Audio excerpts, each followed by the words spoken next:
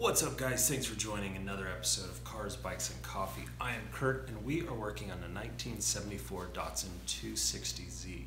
And one of the problems, if you've seen the video when we were tearing down the L26 engine, was we had 3 stuck pistons, and that was because of rust. It sat outside, and so we were going to send it to the machine shop for them to fix it. But what's the fun in that? So stay tuned. We're going to try and do it ourselves. So if you've seen in our video of the L26 teardown, you saw we used another product to soak the pistons in the rings to see if that would free it up. We let it sit for a few days and didn't have any luck. So I read online that some people have had luck with this product, Metal Rescue, which is from Workshop Hero, and this isn't a paid endorsement of this product. I just thought I'd give it a try. So it says it's safe on everything except rust, and it is claimed to be a safe product, that you don't need to wear gloves when using it. It doesn't have any VOCs, no solvents, no acids. So what we're going to do is we're going to head out to the block that's outside. We're going to let it soak and see how it does. Now, there are a couple things that we need to be aware of. This is not safe on magnesium, so if there is magnesium in the pistons, then it'll destroy them. In our case, we're going to get rid of the pistons anyways, so we don't really care what happens to them. We just need to get those pistons out. So we're out of the block, and you can see we've got this piston rusted and the sleeve as well. This one's pretty bad. This one is stuck. So what we're going to do is just lightly, for these 3, is just go around the edges carefully with the pick tool. Now, once again, we're getting rid of these pistons. We will be boring these out just a little bit. I'm not too concerned about the score of the sleeve. Obviously, there's a lot of damage to these already. Now, what I am going to do, I've decided that since the walls are pretty rusted, I'm going to go ahead and add the Rust Rescue and then add a little bit of water, so that way I can fill up the cavities and then work a little bit on the rust as well on the sides to help ease out the piston.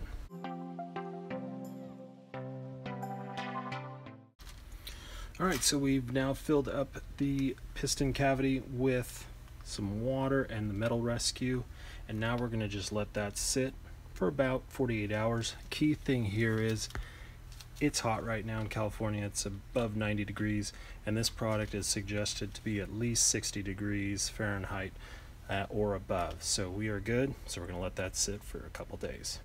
So now we're taking a look a day in, about 24 hours, and you can see how it's now turned to black, and that's what we want to see.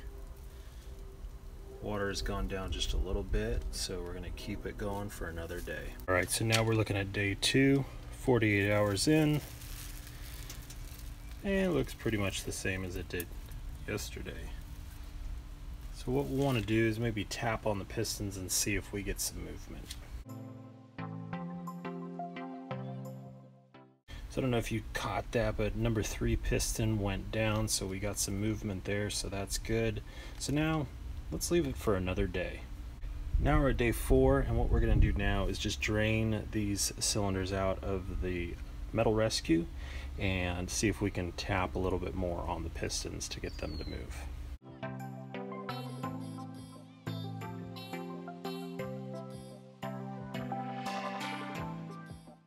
Alright, so we got these pistons all loosened up. We had to do some flipping and bashing it with the 2x4 and a soft blow hammer, but we got them down. So now what we want to do is just kind of scrape away these high points of the rust, and just to make it a little bit smoother so those pistons can come right out. So we're going to use maybe a knife, like a jackknife, just to scrape away some of these high points and see if that'll get them out.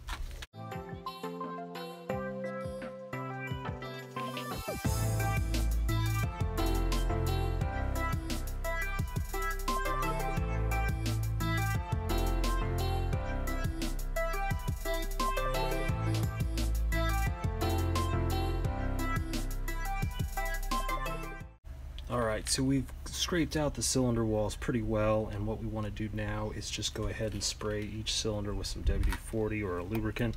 That way we can flip the block upside down and then pound these pistons out.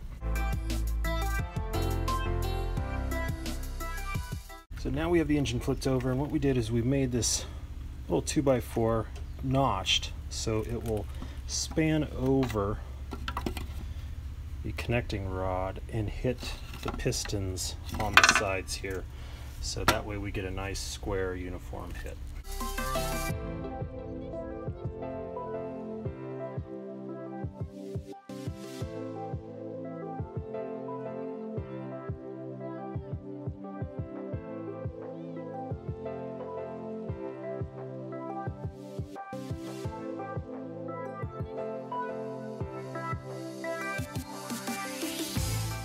So we got those 3 pistons out, thankfully, and in a large part thanks to Metal Rescue. I'll leave a link down below so you can pick some up if you're in the same position. So we have much more content coming up on the 260Z, so make sure you hit that subscribe button, hit that like, make sure you share it, and thanks so much for watching. Have a good one.